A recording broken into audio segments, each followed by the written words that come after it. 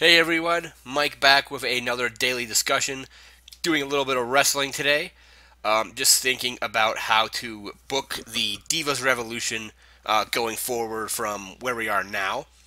So, Charlotte at Night of Champions became the Divas champion, and the next night on Raw, Paige turned heel and said, Charlotte wouldn't be where she was if it wasn't for Ric Flair, and, they're saying people were saying a pipe bomb in the Divas division. I thought it was a really good promo, really good heel promo. And I'm just thinking about how they should book this going forward into at least Survivor Series, up until the end of Survivor Series. So, and then what happened, I guess, on SmackDown, Paige came out to quote apologize to Becky and Charlotte, and then made it all about her again anyway. Another great heel promo. Natalia came out and basically was saying how the Divas division is, the best it's ever been, and all this other stuff, and gets slapped by Paige. So right now it looks like it's at least on the one side we have Charlotte and Becky and Natalia up against Paige. So I don't know if they've made any matches for Hell in a Cell beside Undertaker and Brock Lesnar, but what they should do is make a Charlotte and Paige match for Hell in a Cell. Have it be for the Divas Championship. At one point have Paige go out, maybe try to grab a chair or some other weapon, something like that. Have Natalia come out to stop Paige, grab the chair, saying, Paige, you're better than this. You can win without this, stuff like that.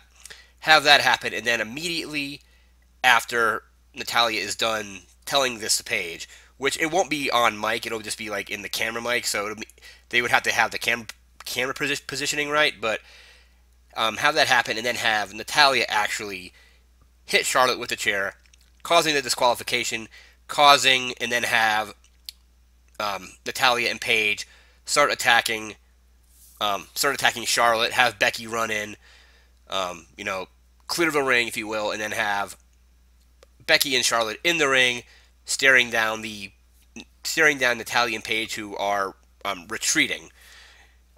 This will build into what I would predict or would hope WWE would do for Survivor Series. So, Survivor Series, you have your teams now. At least your formations of teams have started. You will have Paige and Natalia against Charlotte and Becky. And let's say for Paige's team, you could just get some other heel divas. Maybe she'll recruit the Bellas. Maybe she'll go after Team Bad. But that won't exactly, not everybody in Team Bad might want to join. I'll get to that in a little bit. So perhaps the heel team could be Paige, Natalia, and the Bellas against Becky and Charlotte.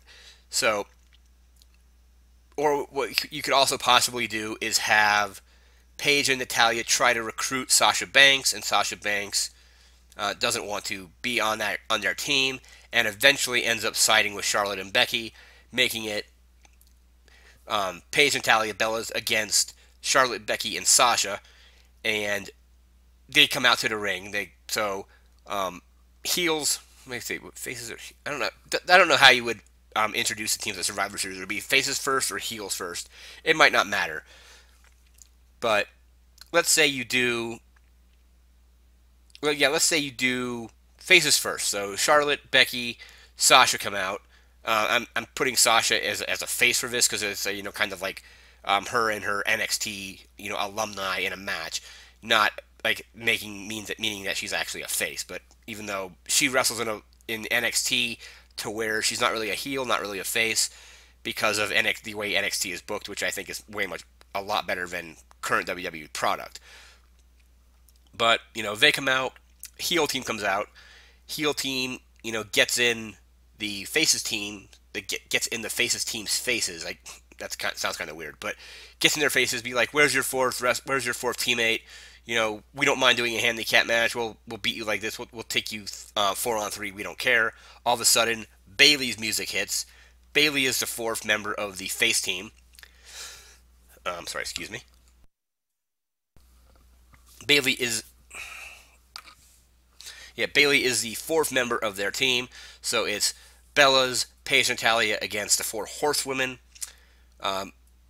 Doesn't matter who really goes over. Um, Bailey will then go back to NXT until she gets actually brought up. But they've done this at Survivor Series before, where they brought in some of the NXT people to actually work. They brought in Emma last year. I don't know if Emma was actually on the main roster and then got sent back down to NXT afterward, but they could do that. They could, just have the four horsewomen against the heel Diva team, and this would be a good way to maybe even bring Bailey into the main roster if they wanted to.